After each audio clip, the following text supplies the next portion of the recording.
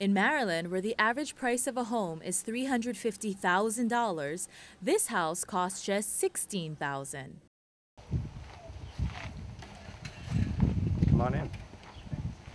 Eric Hempstead built this house with his own hands. There is no air conditioning, just fans, and in winter, the heat comes from a wood-burning stove.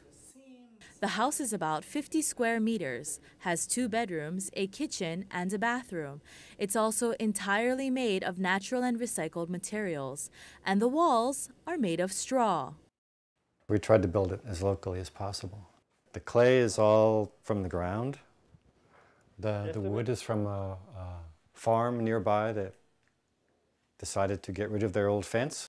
Plus it's rather expensive. Eric takes us outside to give us a demonstration of his recipe to build walls. The first thing is cactus, which we take the leaf and we cut it up and we soak it in water at least overnight.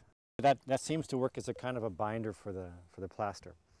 And we are going to use a little bit of horse manure. We have chopped straw,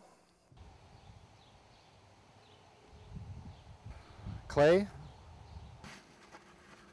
here goes the sand. Eric explains that getting materials locally lowers transportation costs. He got clay from the land around the house, other materials were traded with neighbors, and the horse farm is right next door.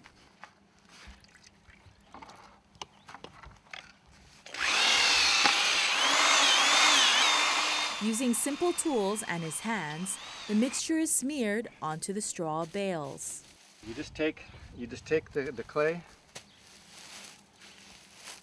try to work it in really well. The first coat you want to penetrate into the bale so it can really grab on.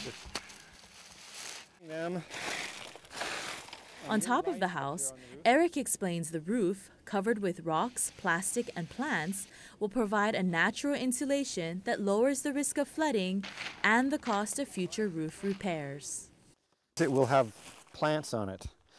It's also called a green roof. And that is a good thing because a regular roof, like this roof over here, for example, after maybe 30 years, the sun, every day the sun hits it, it finally goes, ugh, and it dies. A living roof is just like your lawn. It's always alive.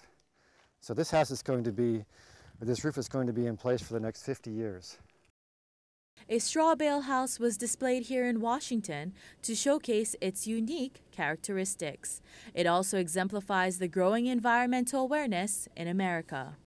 Reporting from Maryland for Voice of America, I'm Heather Fung.